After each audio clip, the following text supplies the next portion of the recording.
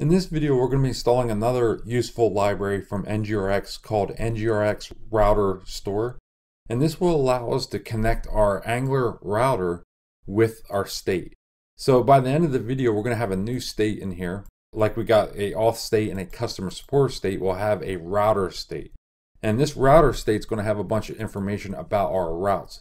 Like for example, if you ever want to grab your parameter, like an ID or something from the route, you could do that. Or in this case, we're going to be setting up our debugger, the time travel debugger here. When we navigate around the website, we can come back here, hit play, and it will update the view depending on the router state. And that is just a couple of ways of using the information you store within the store for your router state. So before we do this though, we need to install the library. If we go back to the home page, go down to Module 5, Video 31, and click on Documentation. And this is really good documentation on the router store. Like for example, I was saying when you create selectors to grab information from the route state. And we'll be doing that later on in the next couple modules. But for now, we'll need to install it. Go to the installation page and click on ng-add, copy this one. Now let's paste this in the terminal. In the terminal, paste and install. After installing the packages, it should have made a couple changes to your application. And if we open up the app module file, I'll jump into the application and the app module file. And then it pulls in a module for us from NGRX Router Store right here. Then it automatically imports it for us as well. Here we can add in more configuration by adding it within an object, and we will be reviewing that in the next module. For example, you could change the name of your router state by adding it in the configurations right here. But for now, I'll leave it at the default and I'll remove this. And then there's one more thing you want to do or nothing's going to work. I'll just make sure I save this file. We need to tell our store about this new state that we're adding to the store.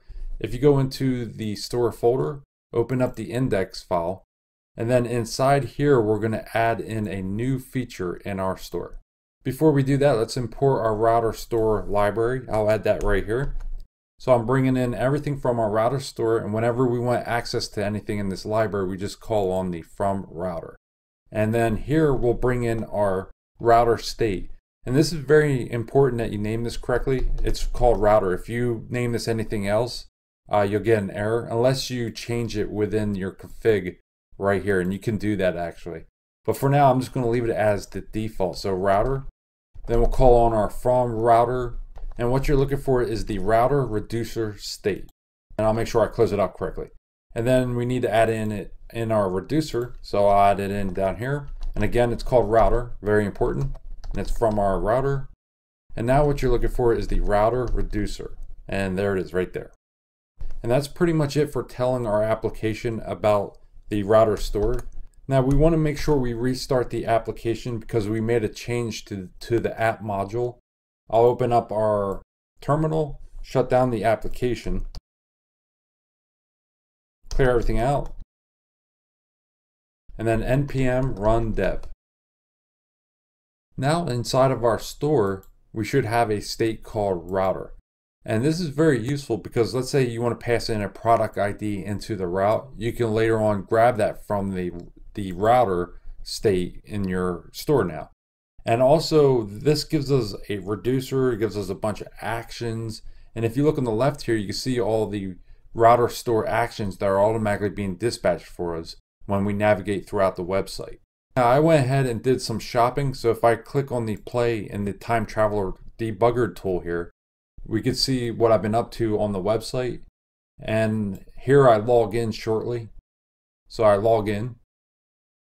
Then I go shopping. And I check out a really cool product. And that's very useful if you're trying to debug what's going on with your navigation in the application.